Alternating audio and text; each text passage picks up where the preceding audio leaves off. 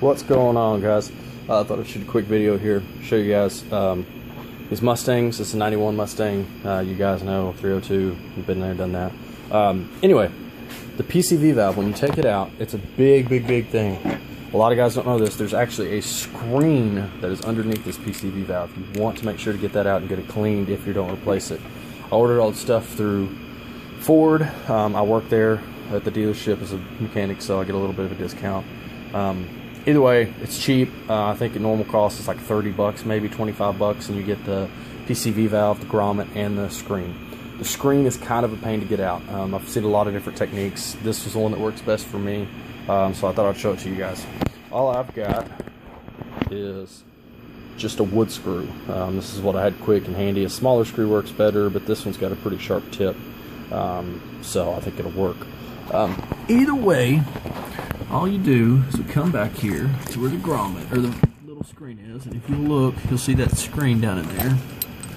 We take this, we start it, shove it down, and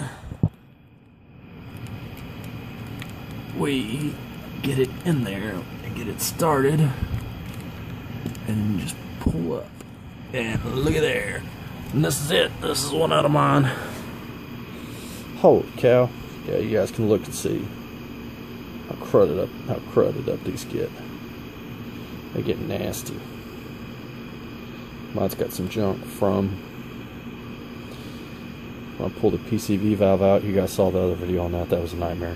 I've seen a lot of guys who throw these in a bucket of acetone and clean them out.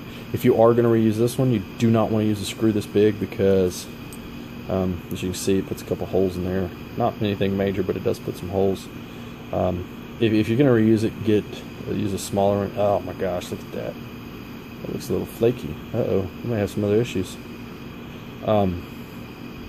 Either way, maybe it's not. No, it's just lighting. Either way, if you're going to reuse it, make sure to clean it really well. If not, man, they're cheap, guys. Just go buy new ones. I'm all for saving a buck, but sometimes it's just cheaper to go buy new ones. Alright, I thought I'd show a quick tip. Put it back in, just drop it in and go. There's a bottom end to it, so it'll bottom out before it goes through. It can't go through because of that. So, either way, guys, I just wanted to show you. Peace.